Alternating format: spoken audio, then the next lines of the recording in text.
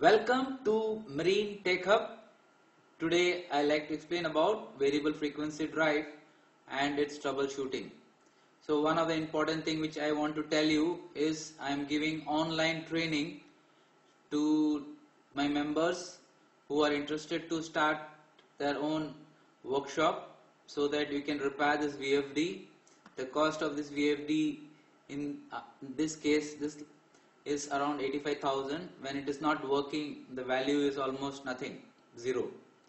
So people who want to join the membership, I'll be giving you online training. Okay, so in this picture you can see this is the monitor here which we need to program it.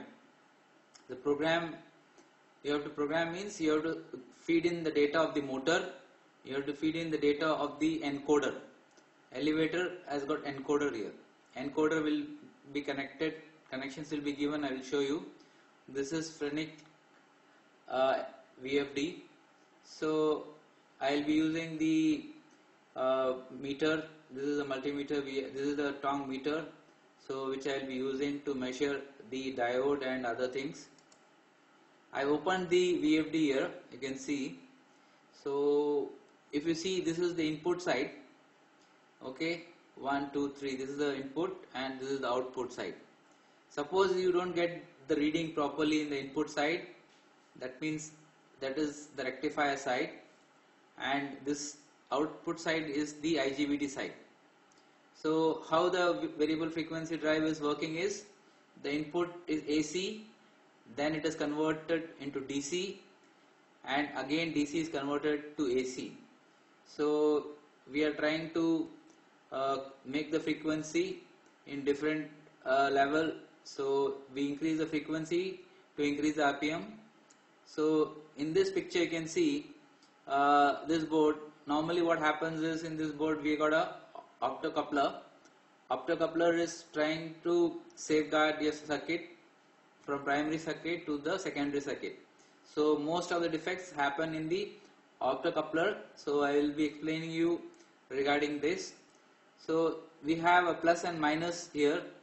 This is where the capacitor bank is there. Okay, I'll just show you.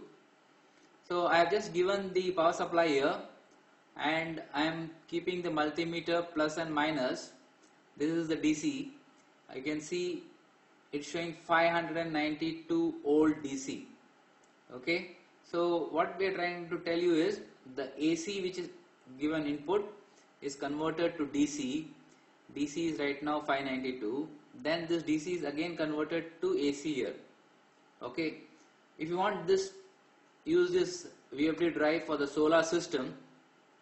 Okay, without giving input, AC input, the solar DC which is coming, you can give straight away here into these points, and this DC which is coming from the solar will give an output here, AC, and AC will be varying, depends on the what time the solar is.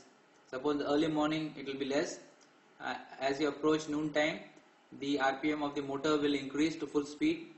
So the same VFD can be used for running the motor when we don't have any EB power, or the electricity board power is not there. So this is used even for the agriculture purpose. Only thing is, instead of giving actual power from EB here, we are giving DC power from the solar. Okay, so I will be explaining in more detail about the other defects. So you can see I have given the power here. I have been given the power, and you can see the display coming over here. So this display, we need to go into the program step by step, and you have to feed in the different parameters of the motor. That is one. And if you are using lift, we will have encoder.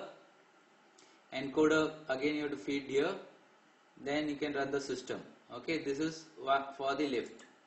And you can see picodynamic. This is also a variable frequency drive. We have LNT also, and we have other drives also. So picodynamic, this is used for opening and closing of the door, lift or the elevator. So somebody was asking PDF folder. which is not available in the Google Drive, Google system. And if you want the PDF of this, please get the membership level 5. I will be sending you separately. Okay, so programming part also can be done. I have shown the programming part in one of the video for the VFD here. This is one more VFD. This is Danfoss. You can see this is the monitor here where you need to use it for programming. So this Danfoss VFD, we are using it in our complex, that is in our apartment, Mantri Synergy apartment in Chennai. We are using this drive to maintain the pressure in the pipeline because we do not have any overhead tank. So we run the VFD continuously. That means the motor is running continuously to maintain a pressure of 5 bar. So what is happening is, whenever the demand is more, that means more people are using the water, that means the pressure will drop. When the pressure drops, the Danfoss will sense the pressure drop and it will increase the RPM. So this is a continuous process. So this is very important for multi-story building where we do not have a overhead tank. Okay, very important. I am even showing you how to repair the parts of the Danfoss. You can see I have removed all of them. You can see this is the IGBT and this is the capacitor here.